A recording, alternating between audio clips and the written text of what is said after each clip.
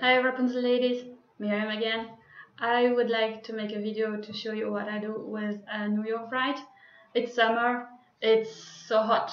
That's why I'm not wearing any makeup because otherwise it's gonna be melting down. And today I'm gonna be playing in the park with my kids and play with water games, and so because it's really so hot. But we all want to be dressed in snoot and modesty. That's why we're still wearing chichos, and that's why we are still wearing like quite long sleeves.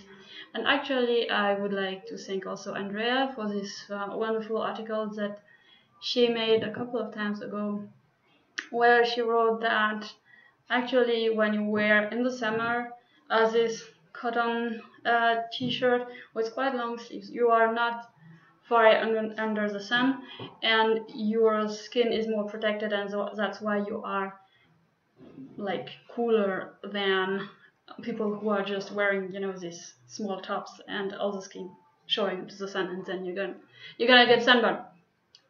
So that's why we're still wearing snoot clothes and chichas. So the problem, well, it's not a problem, but the fact that with the New York bride I have here is that if you're just wearing a New York bride, you are gonna see through, and I don't want it. And the other thing with the New York bride is that if you fold into half, it's not wide enough to cover your whole head. So actually what I'm doing now, I will show you, just to wear one New York bride because it's nice and it's hot, so I don't have anything underneath. I just have my hair, I put it into a bun and bobby pin it, and I just have a velvet headband so I won't slip back. And that's it. Tickle shaper also will be just too hot. And what I did is I flip it over my head, and I just grab a little bit of New York bride with velvet headband. So here. And what I do, and then I, like this, I take the back of the tickle and I flip it over my bun, just like this. And here I have a double layer to cover my hair on the back, and it's still wide enough that way to cover everything until the back of my neck here. And then I just tie it with a single knot.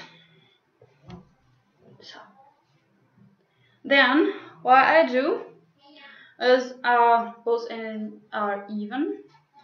I take this one, I just flip it over my bun like this, just as a regal wrap, but I flip it once on the top of my bun, and I tuck it in here so that all the fringes are tucked in. So, and then I just have a bit of hair showing here, but this is okay. I take the other end here, I fold it to half or a bit more like this, and I just flip it over the rest of the velvet headband so that the velvet headband will be covered. And again, if you have 1 or 2 inches hair showing here, it's okay. And then I tuck it in here. So with this technique you have a really summer tickle. So all the fringes are in. Yeah, you have actually a really cool summer tickle. You don't have any tails hanging down because otherwise you'll be sweating where the ponytails is hanging down because it's so hot. You have just one tickle on your head and nothing underneath. Again, I'm not going to a wedding. I don't need to be super fancy to play with what again with my kids.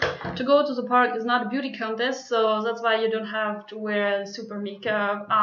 But maybe actually I have maybe a cool flower that Wrapunzel says. Maybe I can just take this in here, up, like so, and you're done. And you can go outside. You are not so hot. You can be nude. You can be like in English, dressed with modesty outside. And yeah, it's great. So thank you, Wrapunzel, for having this New York brides, velvet headbands, and these cool flowers. And I wish you all ladies a beautiful day and have fun with what again. Bye, shalom.